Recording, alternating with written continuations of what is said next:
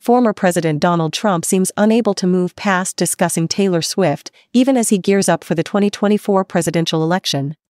From questioning her past support for President Biden to making comments about her appearance and discussing her with House Republicans, Trump appears to be fixated on the pop star. According to author Ramin Setoodeh, Trump values fame immensely and struggles with the idea that one of the world's most famous individuals does not support him. Setoodeh suggests that Trump's obsession might also point to a broader issue, appealing to young voters. Taylor Swift's influence on young voters could be significant in a tight election.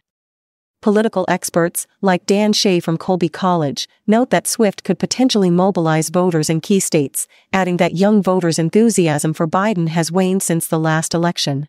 Despite this, Republican strategist Shermichael Singleton argues that Trump should not be overly concerned about Swift's political influence, citing minimal voter registration impact from her previous efforts. The Biden campaign has actively sought Swift's endorsement, recognizing its potential value, though some strategists, like Santiago Mayer of Voters of Tomorrow, caution against relying on celebrity endorsements alone. Mayer, a Swift fan himself, emphasizes that their youth strategy doesn't depend on any single individual.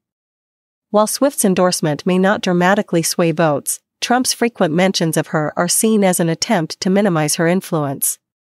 Setoodeh and others believe Trump's efforts to secure Swift's support are futile, with Mayer suggesting that Trump's fixation reveals his fear of powerful women and his struggle to connect with young voters.